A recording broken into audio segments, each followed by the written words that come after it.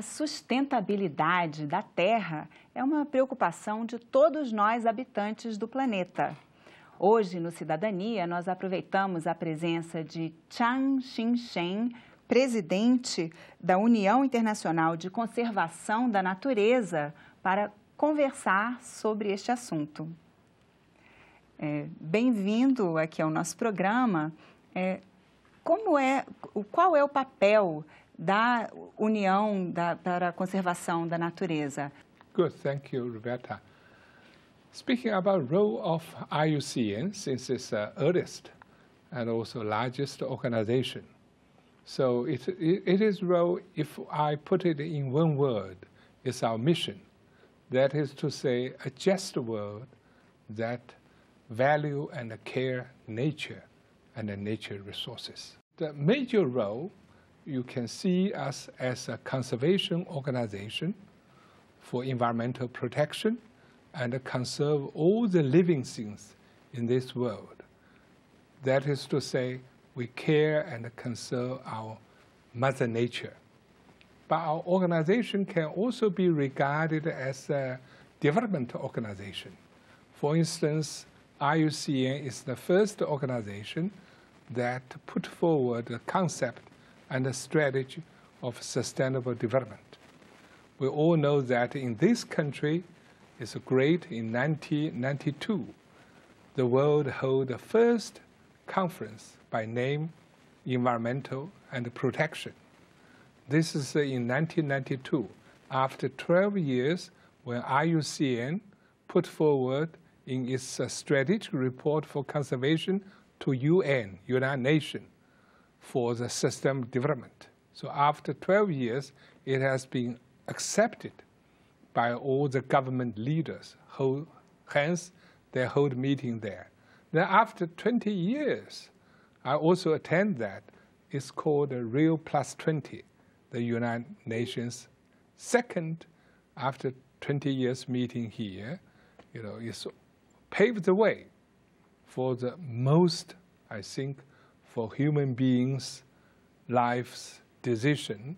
That is 2 years ago, year of 2015, September, in UN General Assembly.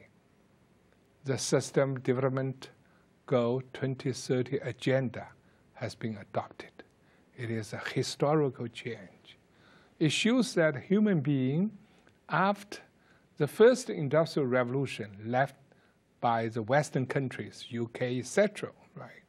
At that time, we only care about the development, no matter how much cost of the environment, how much damage to our Mother Nature, but growth, growth, and growth. Until 270 years, now we realize that if we continue growth, the Mother Nature will punish us. We cannot sustainable with the climate change, with the loss of biodiversity, with the degradation of the ecosystem, with the deforestation, with the pollution of the ocean, etc., etc. Por muitos anos, o modelo era desenvolver primeiro e depois que se pensava na natureza. É possível mudar? Como mudar esse modelo? That's a very, very good question, yes. I think the modern development, when the human society has been transferred from agricultural civilization, which is lasting roughly about 3,000 to 6,000 years. And before that is the primitive society, right, we human beings, 3 million years, right? But for agriculture and a nomadic civilization, people still scared about nature, right? Even there are some damage, but they still, scare and respect the nature.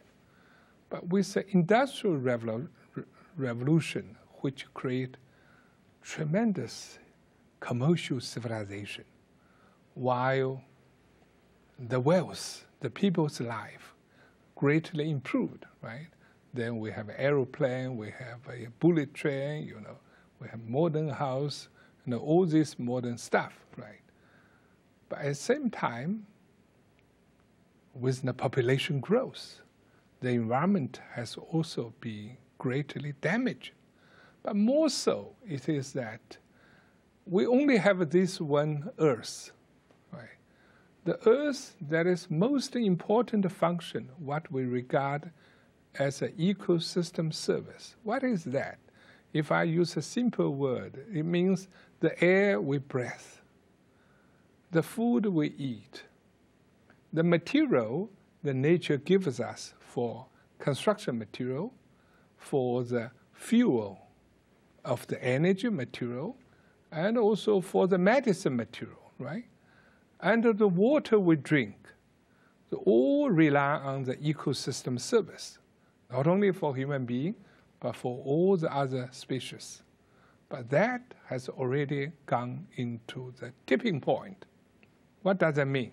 If we go over, it is really big risk for us. So that is why we are so much important to see that we can no longer just conquer the nature by achieving development. All our development rely on the nature. Without nature, we cannot develop, right? And also we think that to conserve nature actually is not conserve, all the species, is actually the conserve nature is also make our development sustainable. So this bitter lesson, I think that the industrial Western countries already have their lesson, right? Take my home country, for instance, China, right? For modernization, in the past 35 years, when China started reform and opening up, we have already eradicated 500 million of the poverty people. So for modernization, China had done great.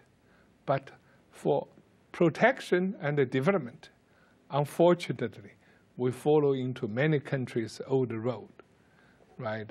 Old model. So that is why we decided, together with all the governments, we must shift that. We cannot continue doing that. First development, then protect. First pollute, then clean, right? Thank you. O senhor mencionou o modelo, o caso da China. Lá, você sabe que está cada vez mais investindo. A China parece que é onde mais se cria modelos de desenvolvimento de energia eólica e solar. Esse é um caminho que pode ser trilhado pelo resto do mundo também? Okay, I think that this is a now general trend. For instance, your country also pioneer in one of the very few for biomass energy, right? From a sugar cane, right? It's a biological energy, right? And China is also now in the country invest the largest for solar energy and wind energy. And I think this is the only way, because we can no longer just use the fossil energy. I do not mean that fossil energy cannot use unless you make it clean, right? But meanwhile, there are so many sources for that, right? So energy is so much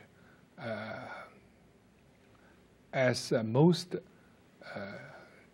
decisive, factors to see that whether we can reduce emission of the CO2, right, and the greenhouse gas. So I think that it should be a model. But speaking about the model, we have to understand each country has its own context, right? Each country also has its different economic and social development phase, right? So they're facing, different challenge, meanwhile, different opportunity. So long as going towards that direction, but proceeding from their own reality, it can move step by step. Thank you. Nós vemos por imagens da China que também a poluição é uma preocupação, né, nas cidades chinesas. Qual seria uma forma de tentar resolver esse problema? Yes, and like many industrialized countries, when I was a student, we all know that London, we read Charles Dickens' novel, right? It's the capital of the smoke, right? We see that Germany and Belgium, we also see those cities in the United States, right? So unfortunately, China in the past 35 years has achieved very fast growth. And now China is the number 2 economy in the world, and also China's infrastructure, for instance, highway and express train, power station, harbor, all these things are almost in the forefront of the world, right? But meanwhile, I just mentioned that in that regard, we also have a lesson, right? And China is a country with 1.3 billion of the population, 1/5 of the world population, right? So how to solve that problem, right? So China actually, has given much attention to environment. For instance, China was also the country participated in 1992, Rio de Janeiro's first environmental and development conference in the world, right? And immediately after that, China established the International Council for Environment and Development. So inviting, globally experts, scholars, and experienced ministers, and 2 of them are from Brazil, I still remember. So I'm also the member for that. So China constantly learning, by opening up, listening to their advice, how to handle well these relations. But one thing, I think that when you achieve something big, there is nothing gained without cost. So speaking about environment, we also have quite some big challenge. Nevertheless, China now are very serious. Since year of 2012, China's number 18th ruling party's Congress, then the People's Congress have decided to make a strategic program, what we call eco-civilization. What is the ecological civilization? I will use a simple word, it's Sustainable Development Goal 2030 Agenda China version, right? So basically, it takes comprehensive way to solve this problem, right? From the energy, from the water, from the soil, and also, from the production model and the consumption model, okay, and through various ways, even education, right? So now I can see that the situation start already improve, right? And China also, as you know, have a Belt Road initiative and a program, means along the old Silk Road, ocean routes and continental routes, which also link into this Latin America. For this kind of project, China helped in those countries for infrastructure, but now put environmental protection and also ecological conservation in a very high agenda. So now not only government, but also people, start to, also give much care, and people's requirements are also very strong. And one thing you probably see some publication about Beijing, right? For instance, Beijing also started a huge program, for the environmental protection. Quite some capital, function is not that much capital has moving to the nearby, Hebei province. Xiong'an is a new region right? The President Xi Jinping, personally guiding this new area. So quite some, like you have Brasilia as a new capital, right? While Beijing in the future will mainly maintain as a political, cultural, international capital function, while manufacture and also some economic role will move into a nearby area. Yes. Alguns pesquisadores ambientalistas consideram que a raça humana é praticamente uma praga para o planeta, que está consumindo os recursos e não está deixando muito para o futuro. Como tratar esse assunto? I think that you raise something very sharp and critical. And I will quote what Mahatma Gandhi, founding father of India, modern India, said that nature provides sufficient enough for all the human beings, but not for greedy. When we see the financial crisis, 2008, right, what is the real reason for that crisis? Well, we will not, difficult to discover, right? The last 10 years of the last century, when globalization has been depicting as a rosy picture, right? Everything is good. But not so long when we celebrate millennium in the year of 2000, NASDAQ go bankruptcy, right? And what triggered that is the Enron Institute. But since then, Enron Institute, this kind of, corruptive cases constantly happened. So what triggers for the financial crisis is the Lehman Brothers cases, right? So I think it touches something fundamental. Not all human beings are so greedy, right? Not that. We human beings know that without nature will be not possible to have us, but nature can survive alone without human beings, right?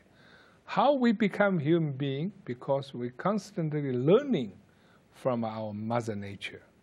So that is why we should conserve and protect nature. Then some people may say, well, it's a market economy, right? The market economy has an invisible hand. It has such a great role and function to play. Yes, but even in Harvard University, which my Chinese university graduate, later I also studied in Harvard, right? Even Harvard University also teaching market economy. He said market and market failure. There are 6 areas market cannot go. If you're still sticking to one side, market economy, you're bound to failure, right? So, which also reminds me of the founding father of the modern, capitalism, Adam Smith. He said, while this market can perform, there are 2 predictions. First precondition are the full institutionalized society. And the second, he said, is a full ethical society. Without these 2 preconditions, the invisible hand, the market, capitalism, will bound to create disaster, right? So I think that it's always balance, right? It's always balance. So that is why I will not blame the people, right? People always dream for better life, right? But I think that it is that what really leading, the value system really leading. If we recall the modern university, we can recall that modern university start from Bologna University 1,000 years ago in Italy, Padua 800s, in also Italy, then Paris and Oxford, right? Then in this country also, right? All those universities start by the religion at that time. What are the most important courses they are learn and educate? It is the course of the ethics and the moral courses. But now you see so many universities, they only, leading students to learn that, right? Just, market, MBA, and the law, and all those, whatever can make a quick money, right? So it's an ethics, the value driven, has a big problem. Some of the media is also, not play a very, very favorable role in telling people the truth, right? So I think that speaking about that, I'm still very confident because most people will know that while we have a development, we cannot damage our environment. We also need to care our children and the children generation after generation. Thank you. Muito obrigada pela sua participação, Mr. Zhang Xinsheng. Thank you very much for coming here to Cidadania. Thank you. Thank you. Yeah. Essa entrevista está disponível na internet no endereço senado.leg.br/TV. É só clicar em programas e depois em Cidadania. E o que você achou desse programa? Nós queremos conhecer a sua opinião e também saber qual assunto você gostaria que a gente discutisse. Ligue 0800 61 22 11 ou mande um WhatsApp para 61 999 661616 e faça sua sugestão para o Cidadania da TV Senado. Obrigada pela companhia e até a próxima.